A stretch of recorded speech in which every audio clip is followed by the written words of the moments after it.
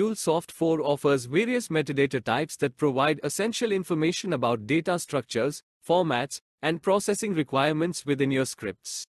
These metadata types enhance data understanding, improve error handling, and facilitate validation during data processing. Here's a breakdown of key metadata types and their uses. 1. Input, output metadata.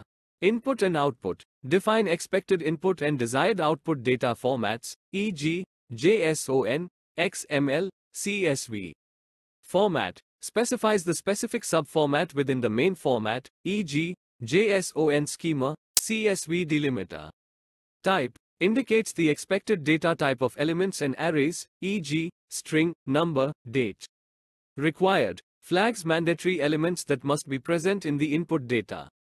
Description provides human-readable descriptions for elements and types, enhancing clarity. Example 2. Custom metadata. User-defined properties attach additional attributes to elements with key-value pairs for specific needs. Useful for storing processing instructions, flags, or other relevant information not covered by built-in metadata. Example 3. Format-specific metadata. Certain formats like JSON and XML support further details like schemas, namespaces, and data type annotations. Provide additional validation and guidance for processing those formats.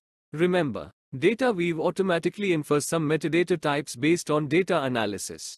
Explicitly defining metadata improves clarity, validation, and error handling. Refer to the official dataweave documentation for a comprehensive list of available metadata types. Invalid URL removed. By effectively utilizing metadata types in your dataweave scripts, you can build data transformations that are robust, well documented, and easier to maintain within your MuleSoft 4 applications.